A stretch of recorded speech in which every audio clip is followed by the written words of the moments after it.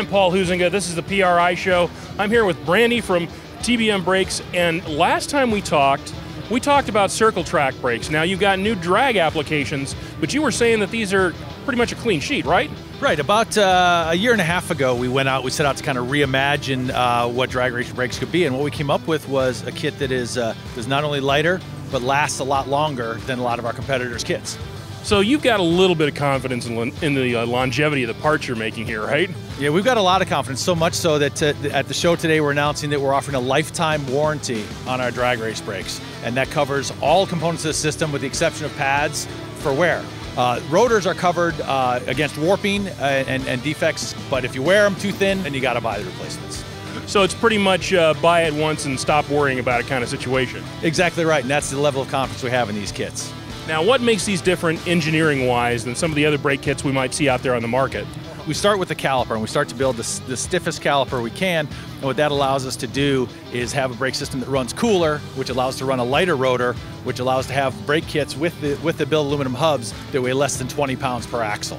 Oh, that's fantastic. Now, speaking of that, you've got hub mount and spindle mount for front brakes, correct? Exactly right. This is our hub mount kit with our lightweight billet hub, and then over here we've got a spindle mount kit that mounts both strut applications as well as a spindle mount with standard style spindles.